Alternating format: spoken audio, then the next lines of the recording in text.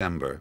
Mattie retired as postmaster here in 1995, and he was a man who struck me. He stood out in the community when I first came to live here in Killinaboy in 1991, and particularly as an outsider in the community, Mattie made me feel very welcome. The displays in the old post office include some of Mattie's belongings, which Deirdre unearthed during renovation work. Mattie was loved and renowned throughout North Clare for his discretion, his humour, his neighbourliness and his extraordinary intelligence, learning and world knowledge. He was forever reading to improve his mind and is said to have spoken 5 languages, learned from courses recorded on tape from radio broadcasts. You always heard the sounds of the radio coming from the inner sanctum. He was a shortwave radio buff and he listened to radio programs from all over the world. Alla prossima settimana.